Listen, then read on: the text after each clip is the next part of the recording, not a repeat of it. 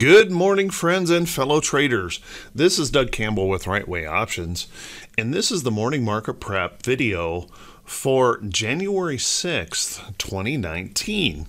So I hope everyone had a great weekend, a little resting and relaxing, because we have a little bit of stress coming into the market this morning. We're going to have to watch this pretty closely.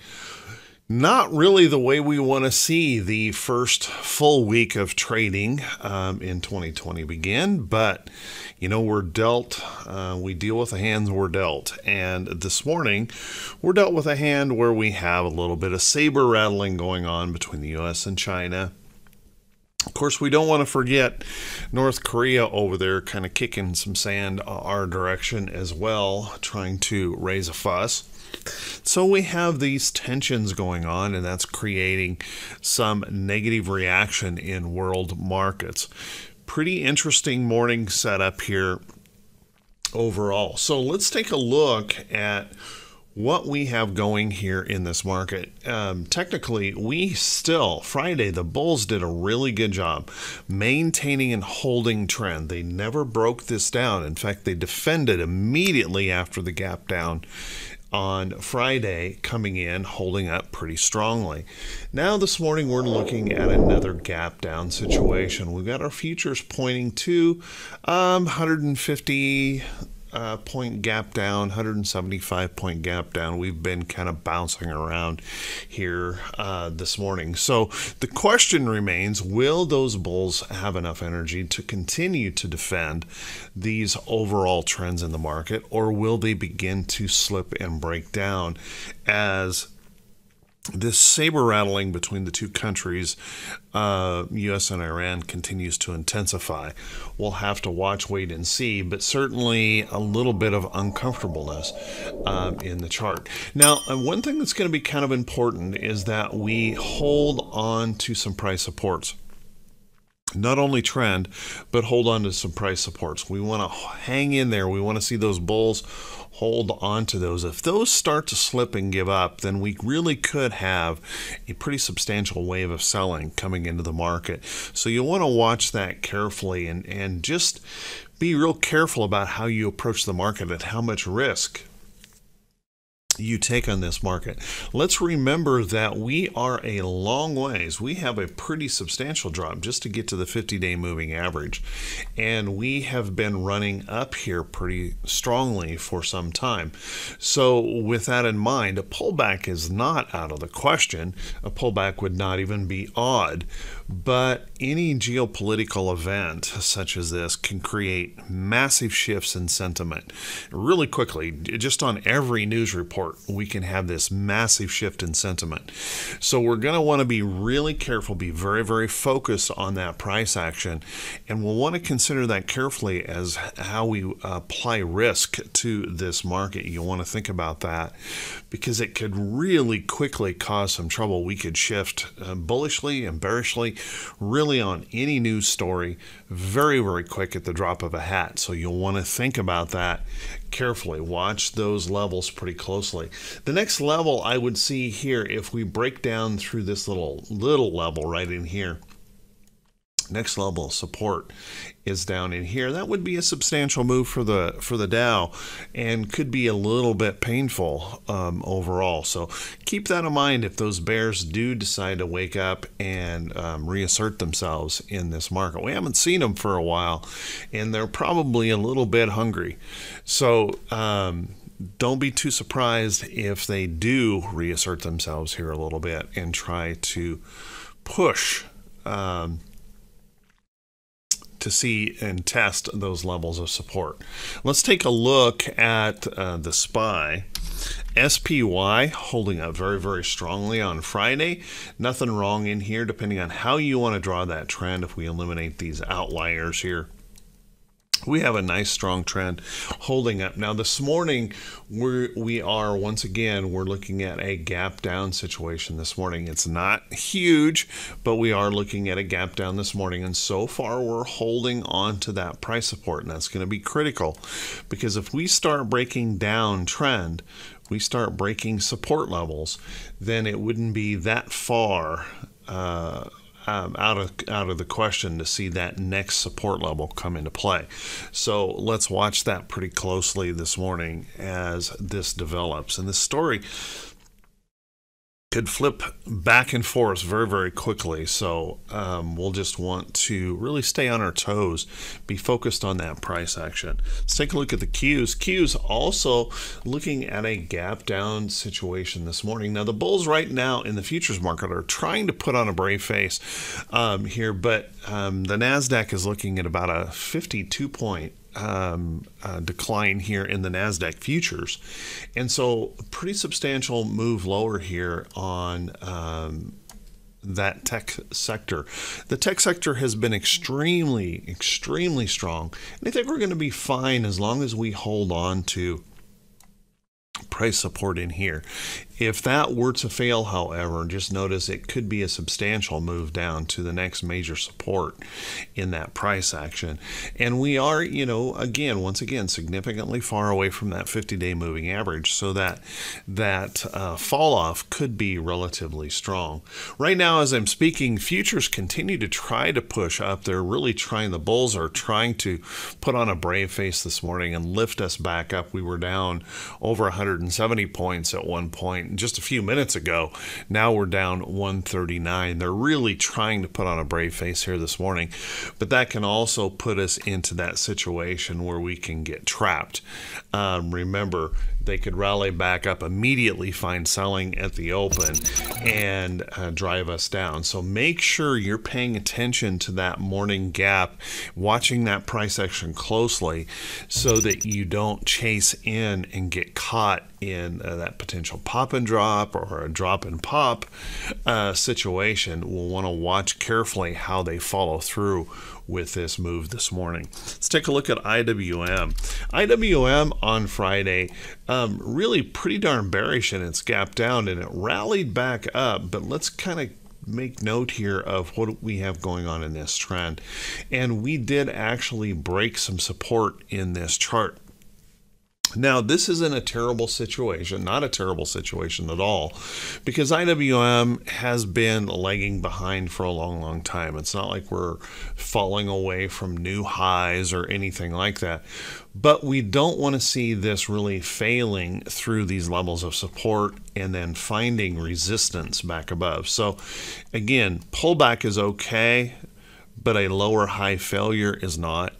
And we'll want to watch that pretty closely. If we cannot hold that up and we start drifting back down, breaking through additional levels of support, IWM, remember, can be one of those indexes that lead the market. It can lead us up, it can lead us down. So we'll want to watch IWM pretty closely this morning. Let's take a look at the VIX.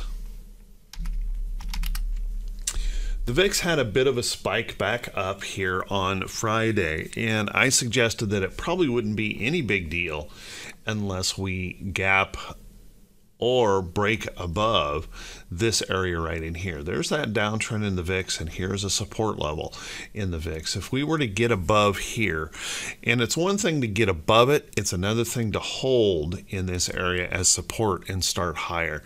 That's where the real selling could begin if that occurs.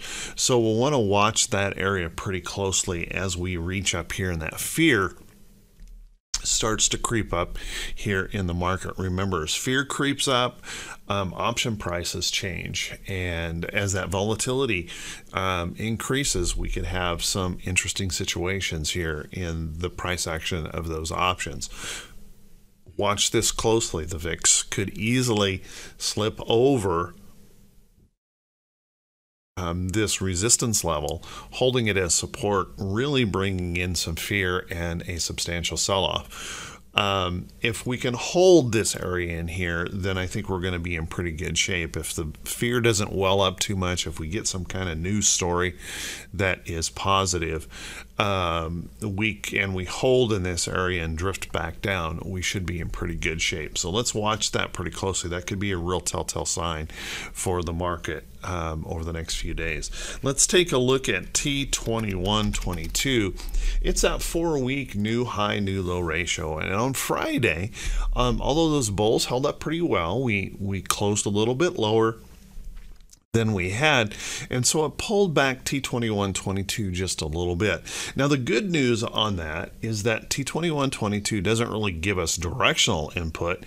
What it does is it tells us that we have an area here now, an open area to the upside. So if the bulls can find inspiration in some way, shape, or form, there is now room to move to the upside. But what we want to also keep in mind is that we have a big open space here for potential move to the downside, and if those bears decide to reassert themselves and really start driving and pressing and testing those support levels in the chart, we do have a substantial space here for that potential move down. As bullish as the market is, we always have to remember pullbacks are normal.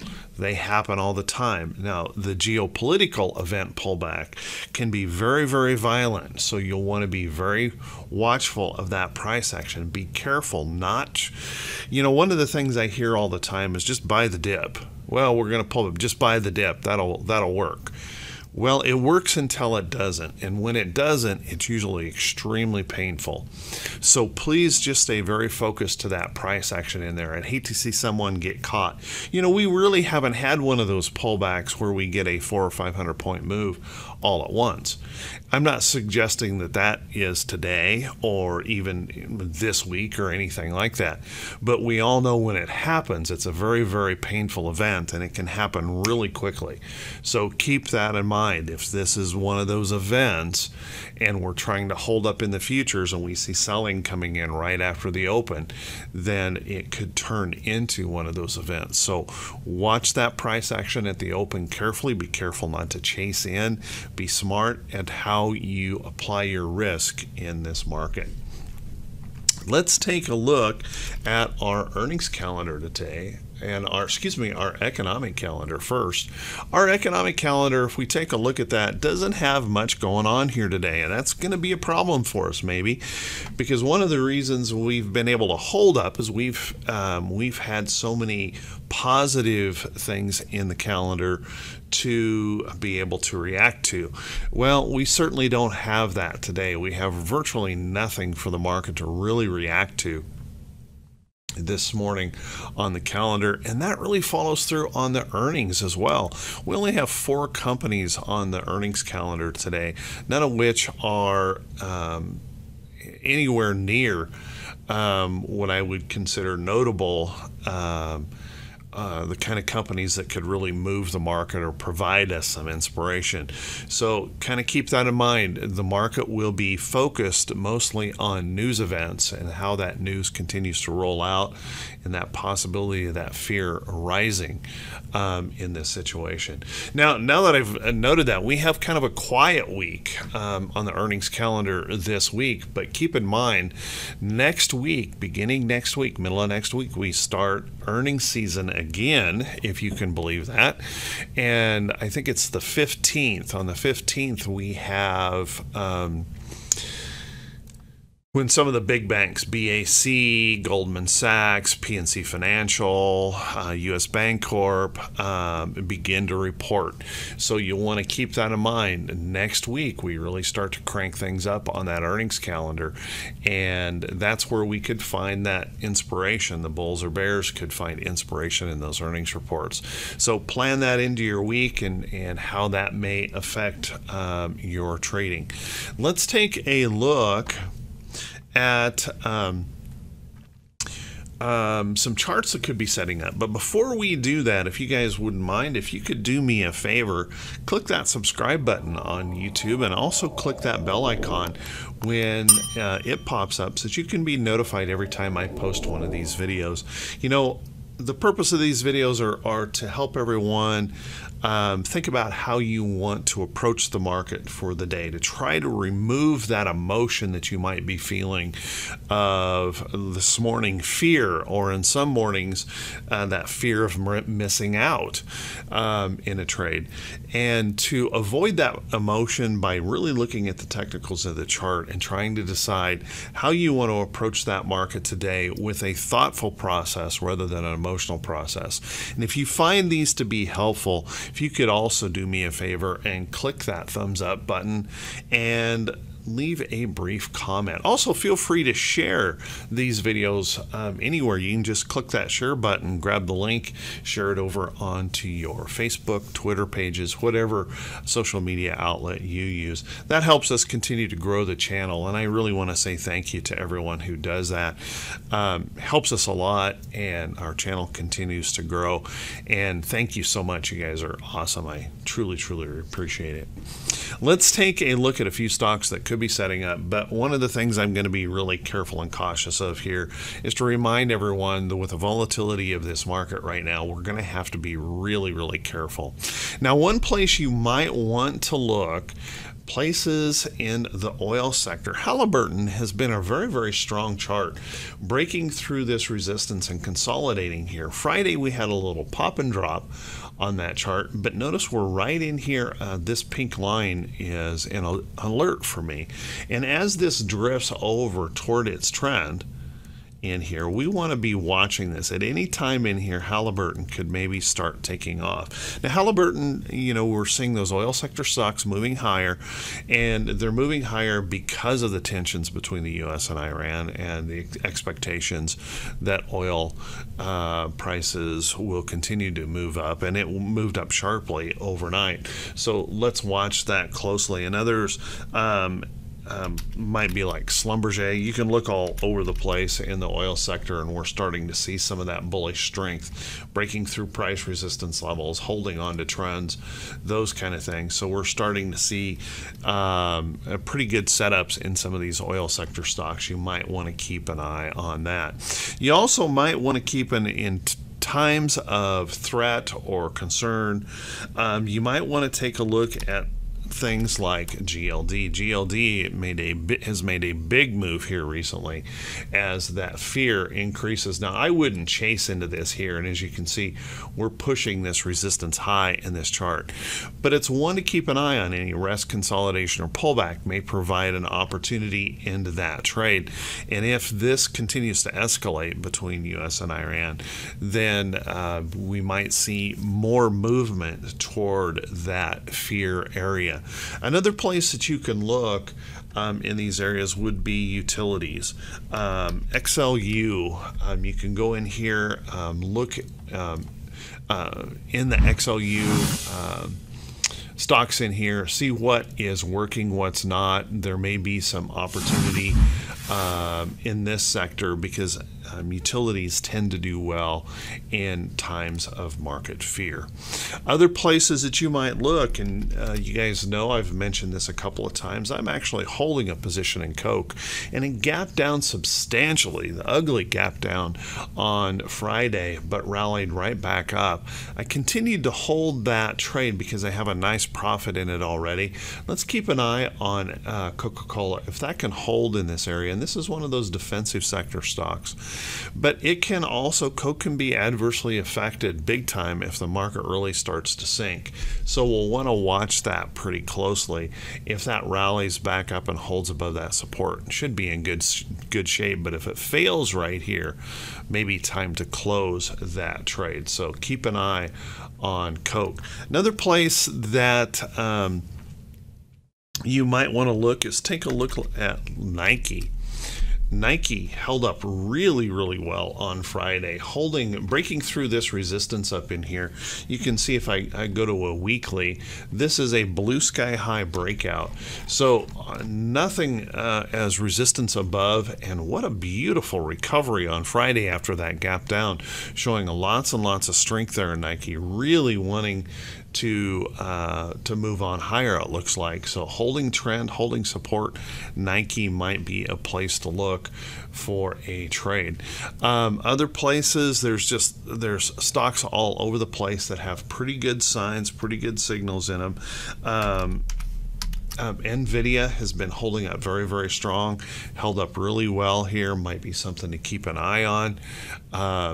I still think it has that possibility that it may need to consolidate over to trend, but NVIDIA breaking through some price resistance, holding it as support, still looking pretty good here overall. Might want to keep an eye on that. So with that, everyone, hey, I want to wish you all a fantastic day, and I want to wish you great profits. Once again, I want to ask you if you haven't subscribed to the channel, please take a moment to do that and to leave a brief comment. Thank you very much, everyone. I want to wish you all the very best day of today, and hopefully there's profits coming into your account by the end of the day. If you're struggling as a trader, I want to encourage you not to give up. I can tell you that I share this with members of Right Way Options and Hit Run Candlesticks all the time, that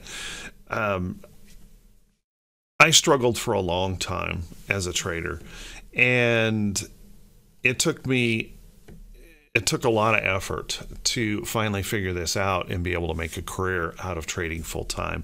So I want to encourage each and every one of you to never give up on that dream. It may be tough, but you know, things worth having are usually tough to attain.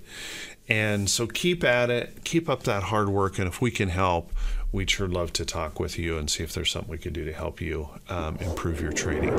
So with that, everyone, have a great day. Wish you all the best, and we'll talk to you all bright and early Tuesday morning. Talk to you soon.